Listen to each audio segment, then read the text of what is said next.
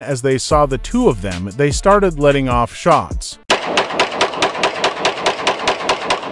King Von, a notorious shooter in history, had a surprising connection with one of his deadliest ops. K.I. my young killer. A lot of niggas be rapping, but we the ones tote guns. K.I. a female shooter from the STLEBT set in Chicago. I'm from STL, but I be posted on EDT, bitch. The police have identified Von as a main suspect in K.I.'s case, shedding light on their complex relationship. Von, who grew up in the Killer Ward area of Chicago, faced challenges early on with his father's absence due to jail time and eventual death when Von was just 11 years old. His troubled past led him to jail at 16, marking the beginning of a decade-long cycle in and out of the system until his tragic death in late 2020. Von was a member of the Black Disciples and represented the Oblock set alongside rappers such as Lil Durk. Oblock was named after Odie Perry, a respected member of the Black Disciples who was killed in 2011. Odie was a victim in the ongoing conflict between the Black Disciples as well as the Gangster Disciples in the area of 63rd and St. Lawrence, also known as STLEBT or Tukaville. The person rumored to be responsible for Odie's death was a girl named Kyra Barnes, the teenage girl who rose to become one of the most feared gang members in Chicago. Despite starting out as a normal girl, the environment of violence and death in the South Side shaped her into a formidable figure as she grew older. Her father passed away when she was only 1 year old. As she grew up, she developed a strong sense of protectiveness towards those around her due to this early loss. During her teenage years, she began spending time with some individuals associated with the Gangster Disciples in her neighborhood, including Tuka. For those unfamiliar, Shondell Gregory, also known as Tuka, was a 15-year-old member of the Gangster Disciples, who tragically lost his life in 2011. Similar to Odie Perry, the St. Lawrence area was renamed Tukaville in honor of Tuka's memory after his passing. K.I. shared a close friendship with Tuka, and his untimely death played a significant role in motivating her to become a savage. Tuka was killed by members of the Black Disciples as a form of retaliation for the alleged murder of Edric Walker, who was believed to have been killed by Gangster Disciples. Tuka's death made him a prime target for disrespect in the music of rappers from Oblock. Their constant dissing of Tuka only fueled the rivalry between Oblock and STL, which also played a role in the beef between K.I. and King Von. Following Tuka's death, K.I. found herself getting more involved in street activities. Rumor has it that on Tuka's birthday, she went out with FBG Butta in search of rivals and encountered Odie Perry, whom they shot off his bike. Initially, it was hard for anyone to believe that a teenage girl was responsible for taking down a high-ranking member of one of Chicago's most notorious gangs. However, as K.I.'s reputation in the streets grew, they had no choice but to acknowledge the reality. K.I. was renowned as one of the most merciless assassins in the history of Chiraq. Her targets weren't limited to just her rivals, but extended to anyone who dared to disrespect her, including fellow females.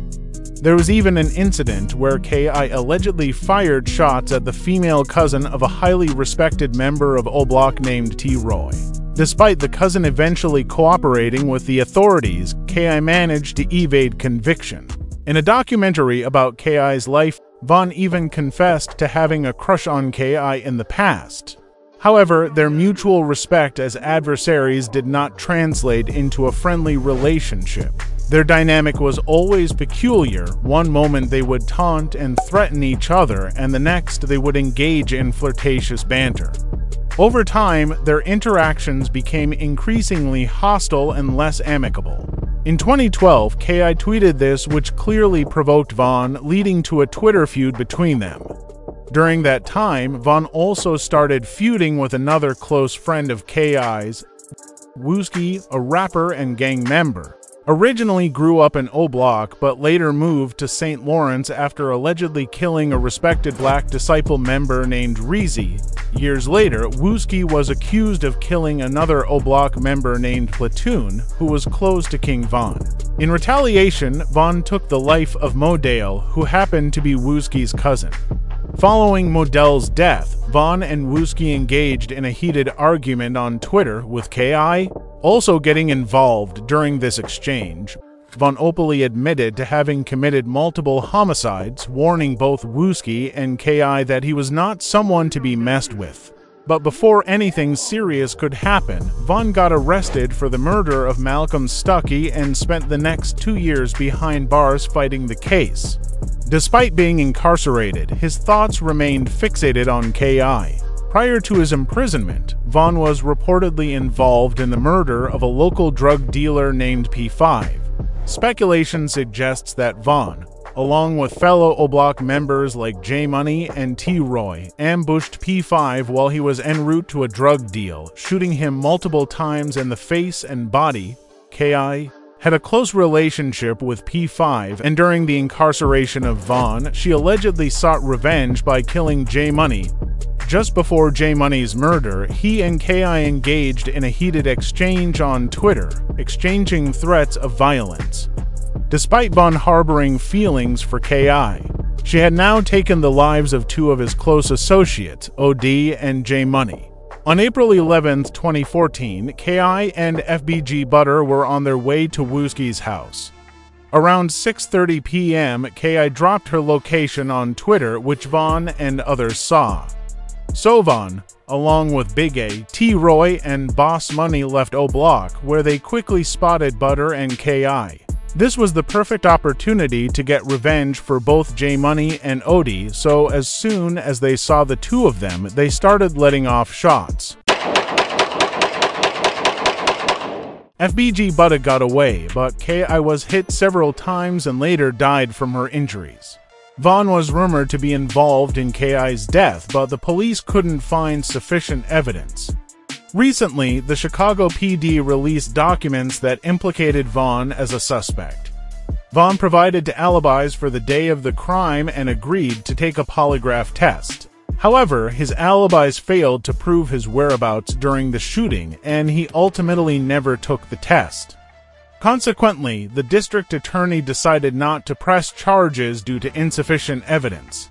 The leaked documents finally confirmed the persistent rumor linking Von to Ki's death.